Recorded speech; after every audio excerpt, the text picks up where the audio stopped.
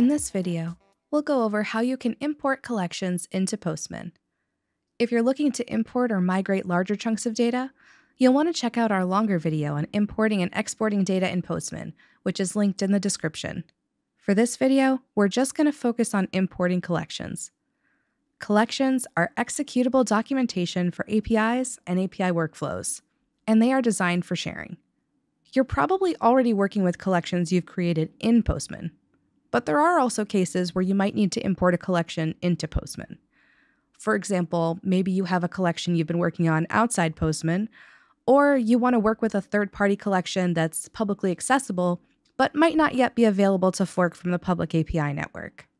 To get started, locate the collection you want to import. This could be a JSON file that you have locally, or it could be hosted somewhere on the web. If you're importing API documentation that's hosted publicly, you'll be able to paste in a URL or curl command, or even the raw JSON. So open the workspace you want to use and select Import in the sidebar. From this window, you can either paste the content into the request bar at the top, or if you're importing a file, drag and drop the collection file, or click Files and Folders to open a file browser.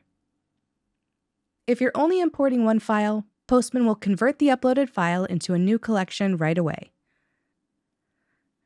When you import multiple collection files, Postman will prompt you to select each collection you want to import. You can look at the Import As column to verify that Postman sees it's a valid collection, since you can also use this process to import other data and elements. Now the footer shows a message saying Import Complete.